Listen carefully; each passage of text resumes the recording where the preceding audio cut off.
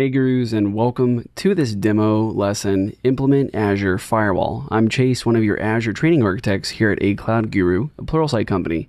And as we go through this demonstration lesson, what we're going to get into is talking about a case study scenario for actually implementing Azure Firewall so that we can understand when we might want to implement this solution. Then we're going to go through the demonstration steps that we will go through in our demo of implementing Azure Firewall inside of the Azure Cloud Sandbox. And then we'll wrap up this lesson with some key takeaways from our demonstration. So without further ado, let's get started. So for our case study scenario, we have our familiar Control-Alt-Suites organization that has 3 virtual networks inside of our Azure Cloud Sandbox. Remember, the setup is going to be available in the resources of this lesson. We're going to have our hub VNet, our Spoke 1 VNet, and our Spoke 2 VNet. Specifically, we're going to be working inside of this hub VNet for deploying our Azure Firewall resource, and we're going to be working on routing traffic inside of that hub VNet through that firewall. Now, I just wanted to bring something in that we're not necessarily going to work with in our demonstration, but just wanted to add it in there so that we can think about when we're setting up networks with Azure Firewall, how other networks may come into play. So there will be a peering connection if you want to test further on implementing Azure Firewall to route traffic from Spoke 1 into the hub VNet Azure Firewall. However, this is not something we're necessarily going to go through in the demonstration. It's just something that I wanted to add and mention because when we're implementing Azure Firewall, commonly we'll be implementing it in a hub and spoke design, and we'll have multiple networks involved that we want to route through that Azure Firewall. So at this point, let's get into talking about the demonstration steps that we're actually going to go through in this demo lesson. We have our hub VNet with our hub subnet where we have 2 virtual machines. We're going to start off our first step of the demo by creating an Azure Firewall subnet with a subnet size of /26 or larger. And that's because we have to create a specific size or within a specific CIDR range, right? These /26 or larger subnet in order for our firewall to have enough IP addresses to provide high availability. So there is recommended size, and in this case, we're going to use a /26. Then we're going to actually create that firewall resource.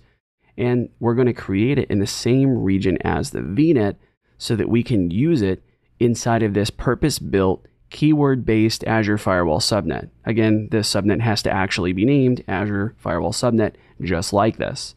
And we're going to create it with a premium SKU, and we're going to create it for policy-based rule management and create a public IP address for this firewall so that we can associate it with the firewall and have a publicly reachable firewall. We'll then go through the step of creating a route table that has a route that says that if any traffic is destined for 0.0.0.0/0, it's going to go to the next hop of our firewall. And then we're going to associate that with our hub subnet. And at the end of this, we're going to evaluate the created resources and review Azure Firewall. And we'll have a classically implemented firewall that gets created by the setup PowerShell script. And this way we can understand the differences between Azure Firewall and a Azure Firewall with policy-based rule management. All right, gurus, let's make our way into the Azure Cloud Sandbox and get started.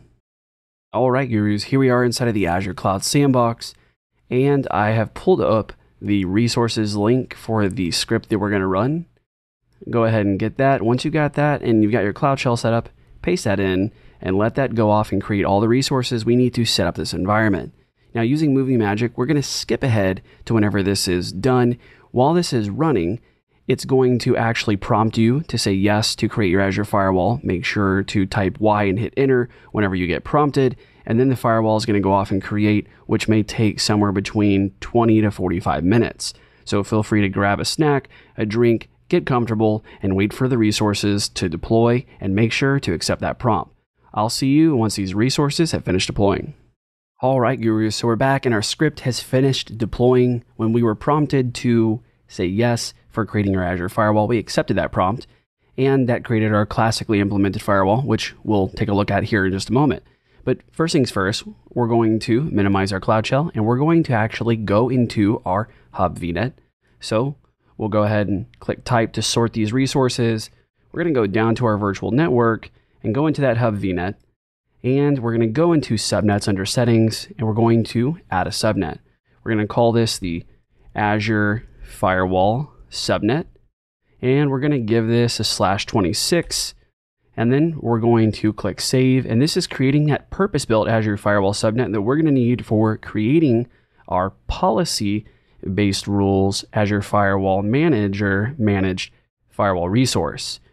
Now, once that's done, we can go up to the search bar, we can type in firewalls, we'll select firewalls under services, we'll click Create here, and then we're going to select our resource group. We're going to give our firewall a name. We'll call this our Hub Firewall 01, and we're going to let it deploy into that region, East US. Make sure that you match the region up with the virtual network, and then we're going to select our premium tier for this one, which we'll notice makes it so that we're using a firewall policy managed firewall as opposed to the classic managed firewall that we already have. If we chose standard, we could use a classic or policy-based, but with premium, we only have policy-based. And since we have policy-based, we need to add a firewall policy. We'll call this our Hub Firewall Policy, and we're going to click OK. That's going to create that policy for us.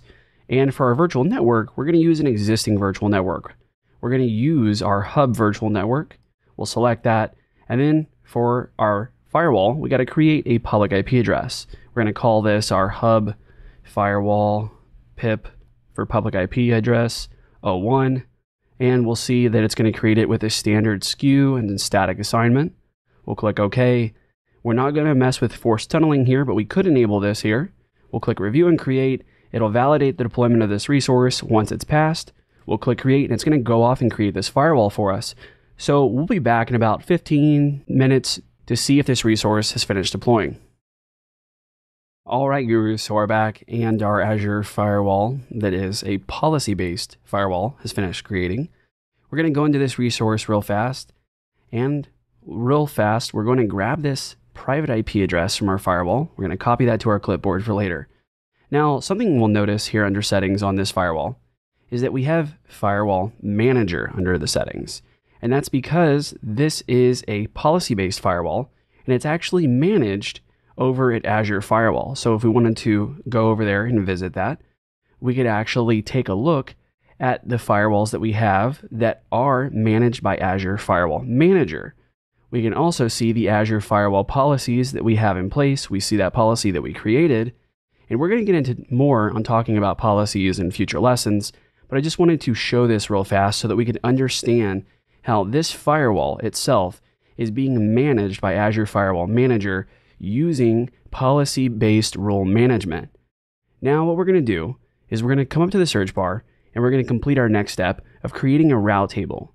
We'll type in route table here, we'll select it under services, we'll click create, and this is where we're going to create a route table.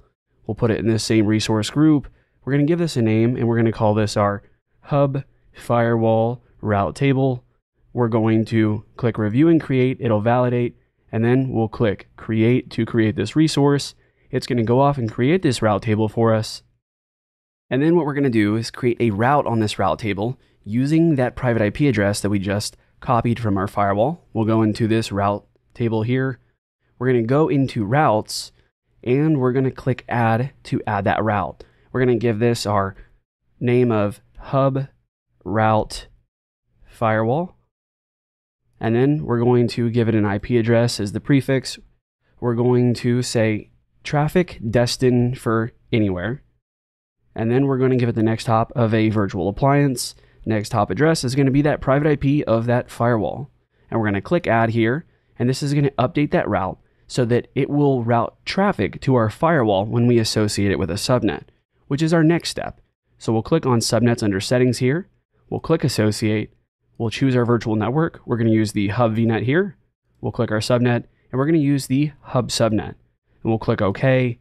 And this is going to save that route table association to our Hub subnet so that traffic destined for anywhere is going to be sent out through our firewall. And we can actually validate whether or not this has actually worked. In our route table, if we come over to the left-hand side of the blade, we scroll down to support and troubleshooting and click on effective routes, we see that we have our subnet selected and we're evaluating the scope of this route table. So we'll select our network interface and we're going to just select the VM01 NIC, and what we're going to see are the effective routes for that network interface. So we'll be able to determine here whether or not the route we've just created is taking effect. We'll see here that we had a system default route that is now in an invalid status, and this was the one that had the address prefix of 0.0.0.0/0, which was like our user-defined rule, which we see here. And it's this user-defined route that we have here that is now active, overriding this system default route, and it's sending it to a virtual appliance, and that virtual appliance is the private IP address of our Azure Firewall. So we've validated that setting up and implementing this firewall has successfully been completed. Let's make our way over real fast to the classic firewall just so we can take a quick look. We'll type in firewalls into the search bar here. We'll click on firewalls under services, and we're going to click on this Spoke 2 firewall that was created by our PowerShell script and the deployment of this environment. We see here under settings, rather than just seeing Firewall Manager, we also have Rules Classic here. And this is because this is a classically implemented firewall where we're managing the rules actually on the firewall resource itself. And if we wanted to, we could actually configure this firewall to be managed over at Azure Firewall Manager. If we come to the overview, we see we actually have the option to migrate this to a firewall policy instead of the classically implemented rules. This is the difference we're seeing here between classic firewalls and policy-based rule management. But classic firewall is probably going to eventually go by the wayside, and we'll just be using policy-based firewalls. But it is important to know what we had and where we're moving when we're talking about Azure resources. All right, we've completed the demonstration portion of this lesson. Let's make our way back to the slides for a quick review. All right, gurus, congratulations on following along in the demonstration. Let's talk about the key takeaways here from this demo lesson implementing Azure Firewall. As we learned in this lesson, there are some prerequisites to actually creating a firewall, like a Azure Firewall subnet that's purpose-built for our Azure Firewall resource. And we have to specify a subnet CIDR range of /26 or larger in order for this to work for our firewall.